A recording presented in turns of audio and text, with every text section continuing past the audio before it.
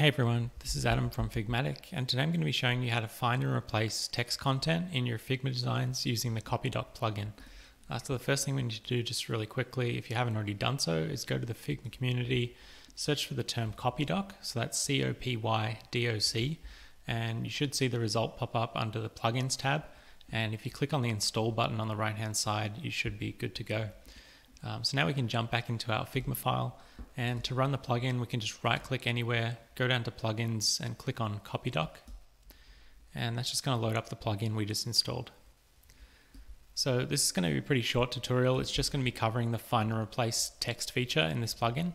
So if you go ahead and click on the find and replace button, that's just going to bring up a modal with a familiar looking interface where you've got your find input and you've got your replace input.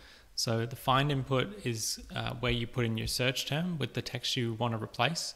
So for example, if I put in Avengers, which is the name of the movie in a couple of these screens, and if I just change that to be all caps, I can find those matches and preview the updates. So if I click on that find matches and preview updates button, that's actually going to load up all of the instances where it's found the word Avengers in my current file on my current page, and it's just going to preview what it looks like with the text that I've put in the replacement input as well. So you can see it's found a few different instances of this, so we can get a sense of exactly where it's appearing in the file, what it's going to look like when it gets changed.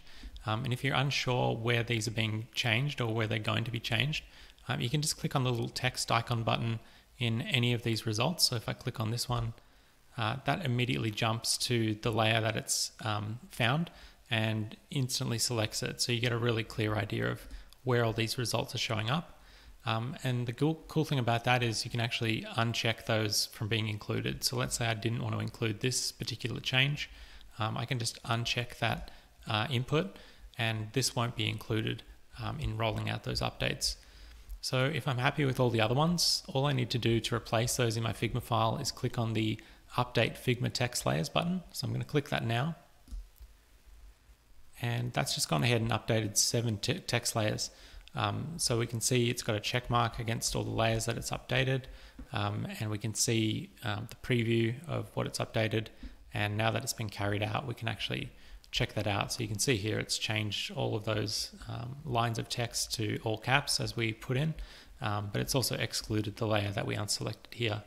And if you do want to undo that, you can just either Command Z or Control Z and just use the normal Figma undo feature, and that's just instantly undone all of those text changes. So if you did make a mistake, you can quite easily undo those text changes from your find and replace replacements. So we can do this as many times as we want. I'm just going to close the window again and load up another find and replace. You can actually just keep finding and replacing as well. So for example, I could search for action and find all those matches. So you can see here we've got a bunch of those matches. I could search for adventure, so I could find those. So you can just keep searching in the same modal over and over again if you want to keep looking for different layers. And of course you can make these changes. So I can change adventure to comedy, for example, and find and replace those changes. So that's just found all the matches for adventure and showing me what it's going to look like when it gets changed to comedy. So again, I'm just going to quickly update all of those text layers to show you how that looks. So I'll update those. It's just updated all those 4 layers, so you can see it's changed over here. All of them have been changed to comedy from adventure. And the other thing that's probably just worth touching on as well is the match case feature. So we'll use the Avengers example again. So let's say I search for Avengers in lowercase. So I'm just going to do Avengers. So if we search for that, it's going to come up and it's going to get shown in our search results. So we can see here it's included Avengers because we searched for Avengers. However, you'll notice in the design, Avengers is actually capitalized in all of the places where it's got the Avengers Endgame title.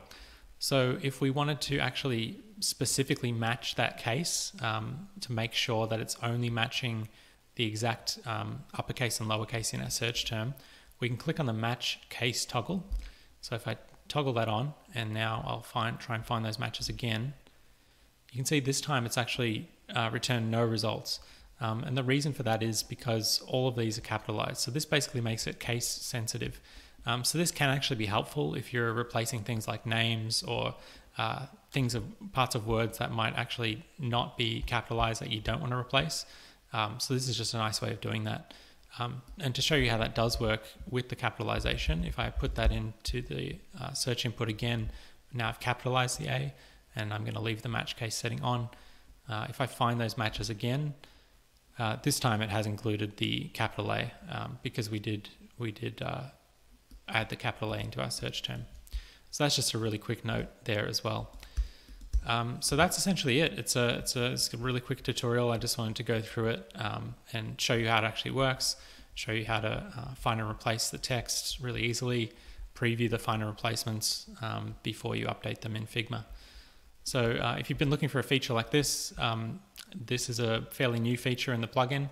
It's designed to be very similar to a typical find and replace feature in something like a code editor. And now you have the added benefit of really easily being able to preview those changes beforehand. So there's no way you're ever going to accidentally find and replace a whole bunch of stuff without knowing what it's going to look like first.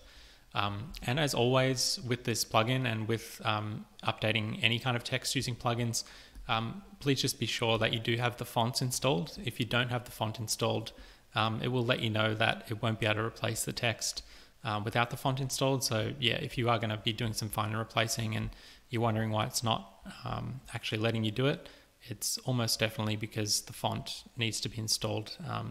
And if it's not installed, you won't be able to update it. That's just the way that Figma handles fonts. So yeah, that's basically it. I'll leave it there, and I hope if you've been wanting some find and replace functionality in your Figma file, this plugin should hopefully help you out. So thank you as always for watching, and we'll be back very soon with more tutorials just like this one.